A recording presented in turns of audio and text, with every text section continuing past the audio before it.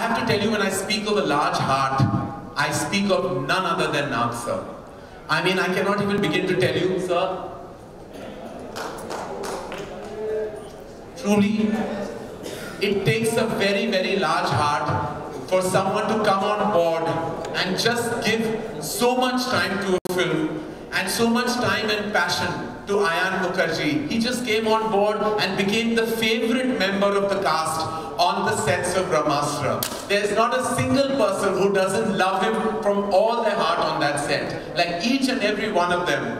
My father was a dear friend of Nag sir's, and I feel that legacy of love just continues. Thank you, sir. Thank you for being the Nandi Astra of our film and giving us all your energy.